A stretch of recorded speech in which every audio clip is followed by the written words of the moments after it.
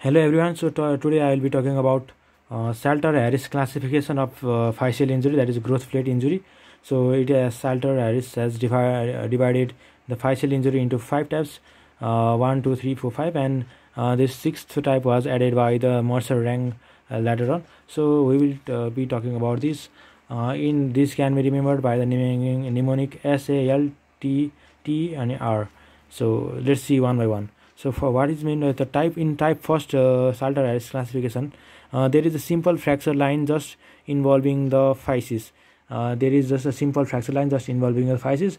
The fracture line splits growth plate, and there is complete separation of epiphysis from the metaphysis. And this type of injury is seen in slipped capital femoral epiphysis, and there is it has very best prognosis, and this doesn't affect the growth of the children. And next type we have the type 2 fracture, type 2 epiphyseal injury, type 2 epiphyseal injury. Here the fracture line passes through the physis and it exiting through the metaphysis. It produces a metaphyseal fragment, and this metaphyseal fragment is called as thrust-on.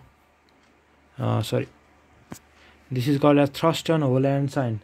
And here we can remember by the mnemonic that the fracture line passes through the above. The fracture line after passing through the physis exits through the metaphysis above. So this is all A for above.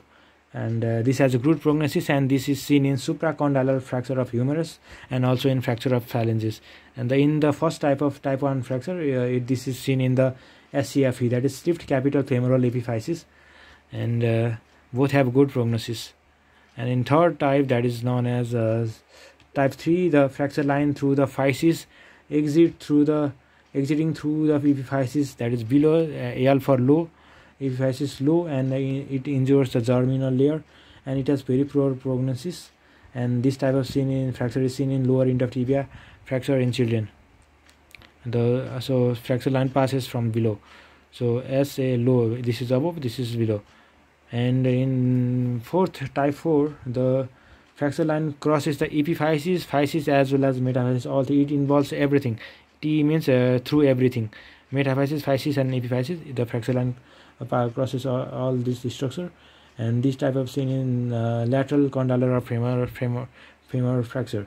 Lateral condylar fracture of humerus in children. And about type 4, this is due to ramming or crossing. R for ram or crossing. This has a worse prognosis. This is due to the compression fracture during the fall from height, and this has a worse prognosis. There is complete injury, cross injury to the physis, and there is growth disturbance is very common. And